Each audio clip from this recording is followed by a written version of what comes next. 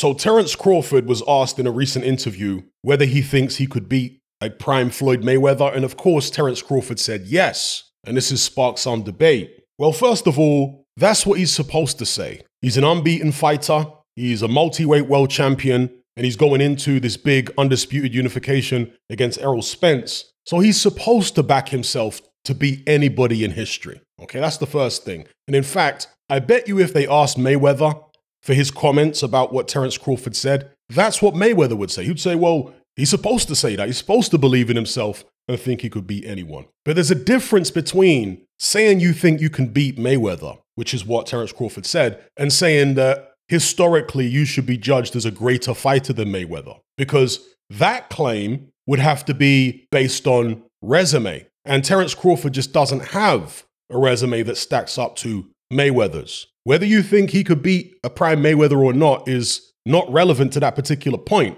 When you have a resume like Mayweather, where he's beaten the likes of Canelo, Marquez, Castillo, Corrales, Manny Pacquiao, Shea Mosley, De La Hoya, and so on, it's hard to say that someone like Terence Crawford, whose best win is what? Yuriorkis Gamboa? I mean, Kell Brook, Amir Khan, when they were past it. I'm not dissing Terence Crawford here. I think he's a fantastic fighter. Sean Porter, fantastic fighter. But he doesn't have the kind of names on his resume that Mayweather does. You know, did I mention Canelo on Mayweather's resume? Yeah, Terence Crawford doesn't have that. And at the age of, 35 now? It's unlikely that he's going to be able to put together that type of star-studded lineup in terms of wins. And it's not entirely his fault because there were just a lot more stars around in the Mayweather era. There were a lot more popular fighters. You know, I mentioned some of them just now. These guys had big fan bases. Whereas in Terence Crawford's era,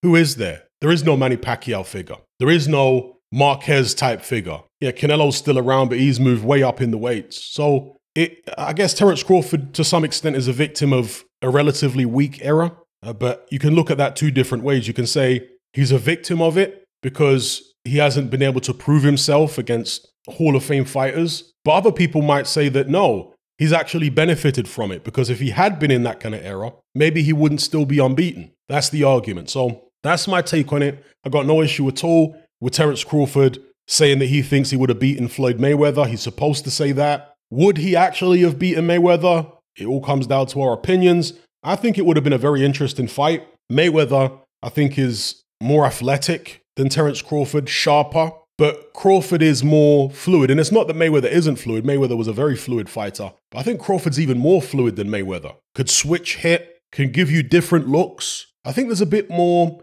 there's a few more wrinkles to Terence Crawford's game overall than there is to Mayweather's game. And I'm not trying to undersell Mayweather's game here, but for example, whenever Mayweather was forced to walk down an opponent, he would always do it in the same way, and it would be quite basic. He'd put his hands up, right, put the earmuffs on, high guard, and he would walk forward and throw straight right hands. Wouldn't jab much, would just walk forward behind a high guard, throwing straight right hands. And that's the way he fights now, when he does these exhibitions, for the most part. Like when he fought Logan Paul, for example, when he fought Conor McGregor a few years ago.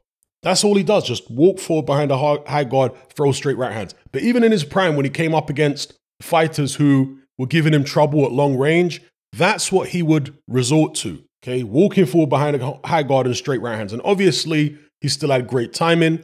His guard was good. His body positioning was good. So it's a bit more complicated than the way I'm describing it, but it's not that complicated. Terence Crawford is more advanced than that. I'm going to say it on the front foot. He's more advanced than that. May not be as sharp as Mayweather.